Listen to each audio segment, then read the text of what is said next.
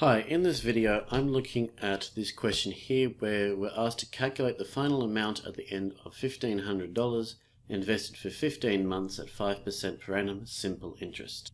So with this question we're after the final amount, how much the investment will be at the end of it, how much money you'll have at the end of your 15 months. So to do this we first need to calculate the simple interest and then add that onto the original principal. So let's have a look at what we've got.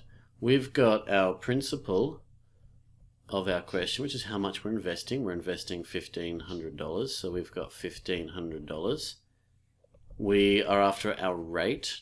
So our rate is this 5% per annum, so 5%, but we want it as a decimal. So we're going to divide that by 100 to convert that to a decimal, so 0.05. And we want our time, or term of the investment, which is this 15 months. The thing is though, with 15 months, simple interest, and all our interest works in years, so we're going to want to divide this by how many years, months are in a year, so 12, to find out the fact that 15 months is 1.25 years. So now we can go to our simple interest rule, which is simple interest is P times R times T, and we can put this information in. So we have a simple interest of 1,500 or 1,500 times a rate of 0.05 times our term of 1.25.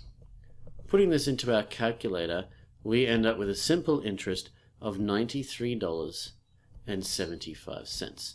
So in 1¼ years, we have earned $93.75. But that's how much we've gained. We want the final amount. Now our final amount is going to be our principal plus our simple interest. So to get our final amount, we take our initial principal of $1,500 and we are going to add on the simple interest we just calculated, $93.75.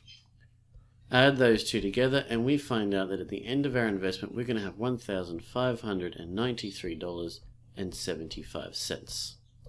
So if you're asked for the final amount of a simple interest investment, then you need to calculate the simple interest first and then add that onto the final amount to get the answer.